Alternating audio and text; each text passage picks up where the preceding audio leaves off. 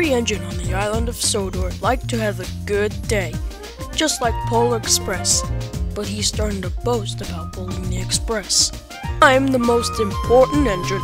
I get to pull the most important passenger train and— Rubbish! We're all important! It's been like this all day. Polar Express is gonna pull important people around the island tomorrow and he won't stop boasting about it. Why, Polar Express? I'm the one for important work. Look at me. I'd rather not, you important work, hungry train thing. Well, you got my attitude from the official Thomas and Friends show. The next day, Polar Express picked up his coaches to pick up his passengers. Oh, and did he say that he's going to pull important passengers? Well, Polar Express was wrong. Yeehaw! Let's get on this here fine train. Yole-yole-hee-hoo! What the? No. This gotta be a mistake. You've got the wrong train. No, it isn't. These are the exact people that you'll take around the island, like I told you about. What? You said I was gonna take important people around the island. No, I said Western people. You must have mistaken. Do you need your hearing checked again? No? Okay, maybe I do. Well, listen carefully, because after you take these people around the island, you have to take a freight train to the harbor. Yes, sir.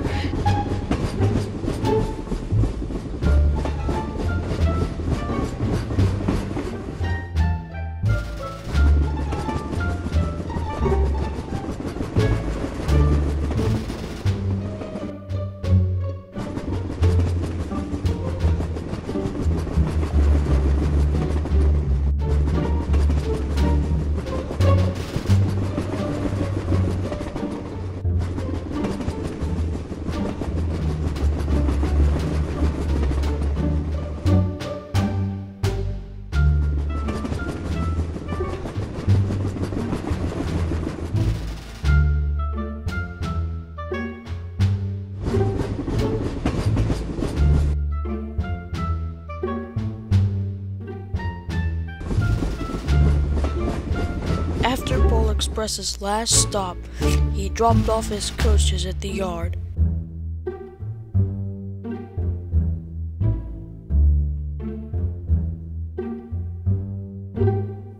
And coupled up to his freight train. You must get this train to the harbor before the ship leaves tonight. Yes, sir. Be careful, Polar Express. You're not pulling the Express now. Don't go so fast this time. Oh, what do you know?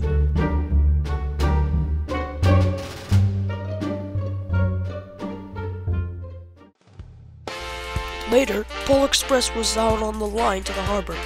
I'll soon make up for lost time.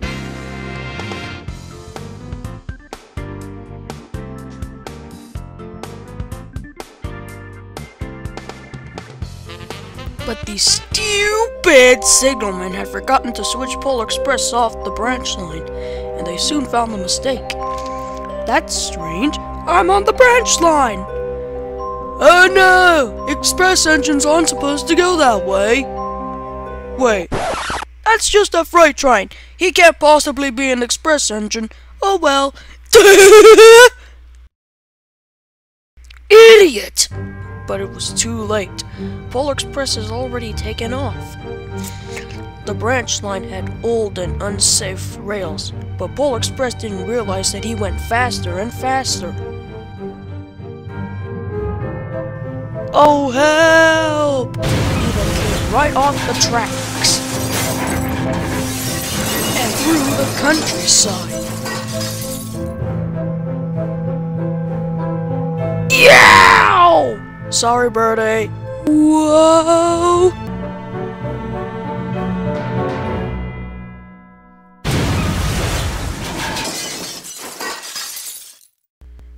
No one except Birdie was hurt, but Polar Express felt like he had a very bad day. What will Sir Topham Hatt say? He found out soon enough.